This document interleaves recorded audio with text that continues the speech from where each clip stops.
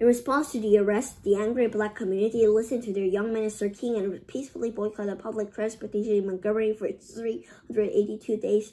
The black people happily endured the inconvenience and hardship of not using public transportation. The news of this nonviolent boycott spread quickly all over the world. Encouragement and funds came in from Eurasia and Latin America, as well as from many parts of the United States. The entire world wanted to help King in his peaceful crusade against racial discrimination. Many white people felt threatened by such a united front. They did not want to give the black people equal rights. As an act of threatening violence, a bomb was set on the porch of King's home one night and exploded. Fortunately, King and his wife and 4 children were safe, but the black people were angry and on the verge of becoming violent.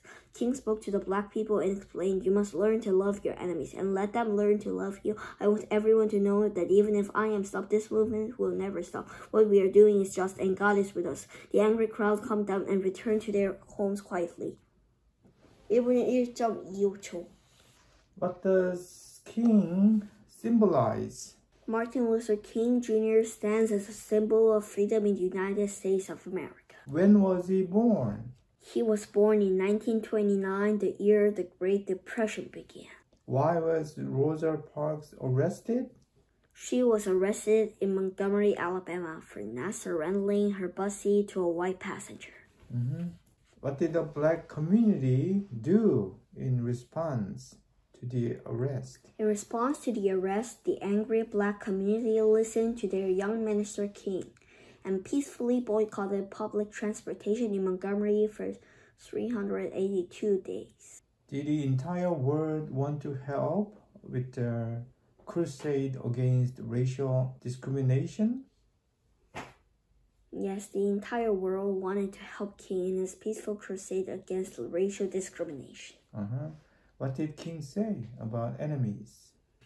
He said, "You must learn to love your enemies and let them learn to love you." Next page. What did the Supreme Court do in 1956? In 1956, the U.S. Supreme Court ruled that the segregation of blacks and whites on public vehicles was illegal.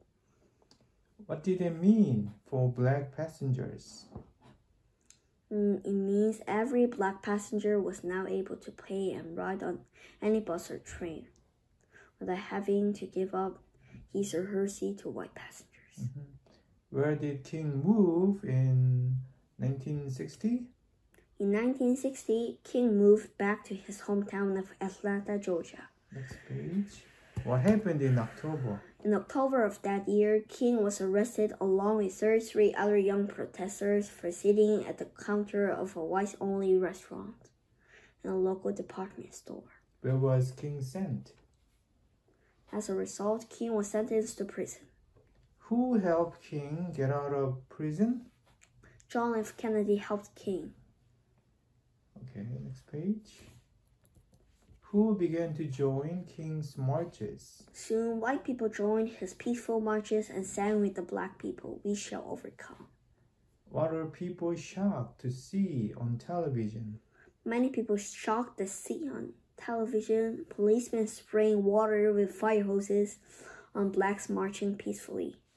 What brought horror and shame to many Americans? Most of all, it was the beating of and violence against the black people that brought horror and shame to many Americans. Okay, next page.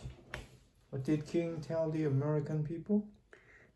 He told the American people, "I have a dream today. I have a dream that one day this nation will rise up and live out the true meaning of all men are created equal."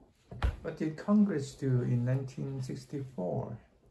In 1964, Congress also seemed to understand the rightness of King's words, and the Civil Rights Act of 1964 was passed. What did King receive in 1964? In 1964, at the age of only 35, King received the Nobel Peace Prize. Next page. What did new militant black leaders argue? New militant black leaders such as Malcolm X argued that blacks would never be able to live with whites. What happened in 1965?